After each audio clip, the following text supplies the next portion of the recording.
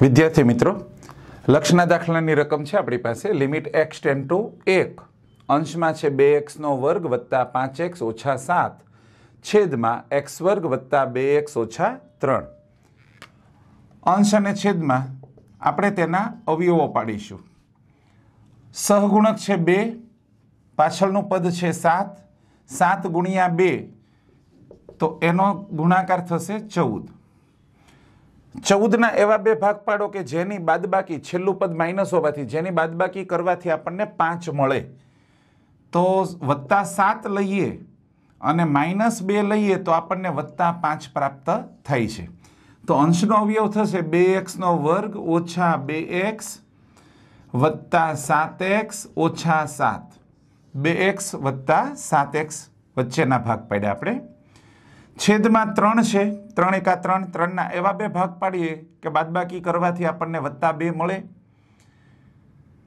તો 3 માંથી 1 બાદ કરીએ તો આપણને +2 મળશે. એટલે છેદનો અવયવ થશે x વર્ગ ઓછા x વત્તા 3x ઓછા 3. 3x માંથી x બાદ કરીએ તો 2x પ્રાપ્ત થાય છે. લિમિટ x ટેન્ડ ટુ 1 અંશના બે પદમાંથી 2x સામાન્ય લઈએ, કાઉન્સમાં x ઓછા 1 વધે. પાછળના બે પદમાંથી 7 સામાન્ય લઈએ, કાઉન્સમાં x ઓછા 1 વધે. છેદમાં પહેલા બે પદમાંથી x સામાન્ય લઈએ, x ઓછા 1 વધ્યા.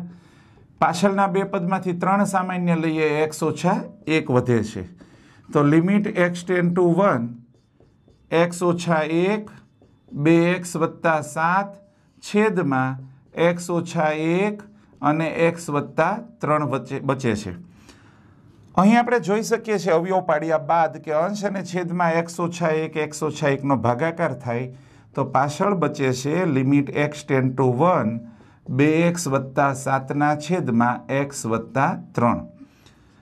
હવે જ્યાં આપણને x દેખાય છે ત્યાં ચલની કિંમત 1 મૂકીએ અને લક્ષની નિશાની દૂર કરીએ તો 2 ગુણ્યા 1 વત્તા 7ના છેદમાં 1 વત્તા 3.